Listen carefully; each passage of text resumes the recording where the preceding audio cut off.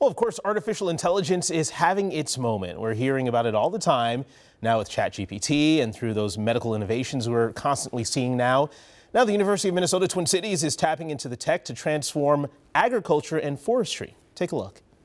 Welcome to the U's new AI Climate Institute. We want to promote the use of AI-powered climate-smart practices in farms and forests, right? To do that, AI Climate is bringing together scientists and engineers from across the country to use the most advanced technology to reduce carbon emissions. The U.S. hopes to reach the net zero mark by 2050. One of the most promising ways is using AI to help absorb and store carbon in farms and forests. We can really reduce the amount of carbon dioxide in the atmosphere by sequestering it or sinking it into the ground and into the crops and into the trees in our forests. These carbon sinks naturally absorb more carbon from the atmosphere than it releases. Farmers and foresters can already touch, smell, and look at the soil to tell if it's carbon rich or not. With AI, the technology does the work for them, surveying thousands of acres of land, saving time, energy, and money. Reporting in Minneapolis, Guy Brown, KARE 11 News.